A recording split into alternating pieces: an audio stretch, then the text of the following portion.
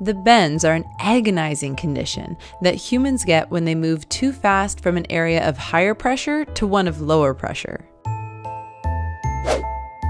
The most well-known victims are scuba divers, who get the bends if they surface too fast. It sucks.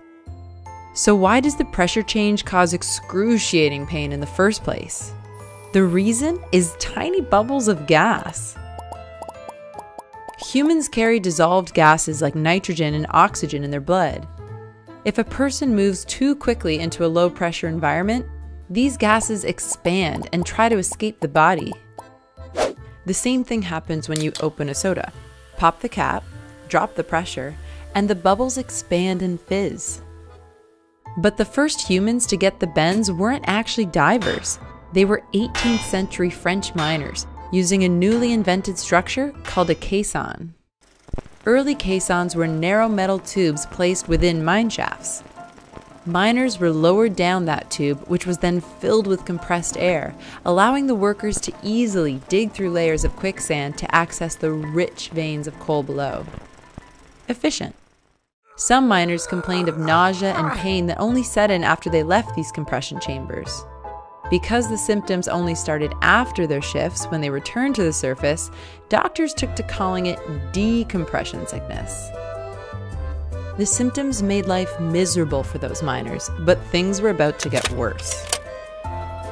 In 1867, engineer John Roebling had his plans for a massive bridge between Brooklyn and Manhattan approved.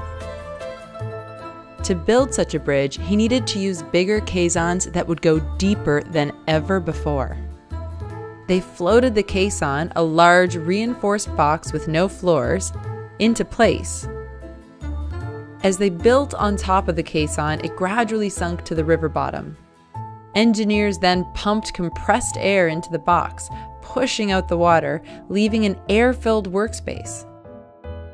Each day, workers went in and out of the caissons through airlocks, digging into the riverbed until they hit bedrock and could secure the bridge's foundation. Roebling died before construction began, and his son Washington took over in 1871. He paid workers well by the standards of the day, but still a third of his laborers quit each week. Why? When workers emerged from these huge caissons, many were racked with joint pain and stooped over. The condition soon got a darkly comedic name. Just beyond the construction site on the glittering streets of Manhattan, ladies' fashion favored a look called the Grecian bend, with super tight corsets and massive bustles forcing women to bend forward as they walked. The look had evolved from a risque dance move called the Grecian bend that itself was meant to imitate the graceful bending over postures of Greek statues. Caisson workers mocked each other that they were doing the bend, which soon became the bends. As workers in the caisson dug deeper into the riverbed, the symptoms of the bends got worse too.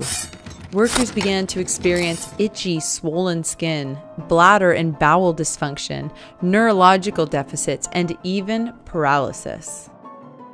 Washington Roebling himself experienced the bends. He decided to stop the caisson drilling sooner than planned, but not before the Brooklyn Bridge caissons had severely sickened 110 men and killed 3. These high-pressure caissons are still used in the construction of bridges and dams, but they're considered expensive and dangerous. When caissons are used, the workers do what scuba divers do: ascend to the surface slowly and carefully to adapt to the change in pressure. It's 2019. No one wants to do the Grecian bend.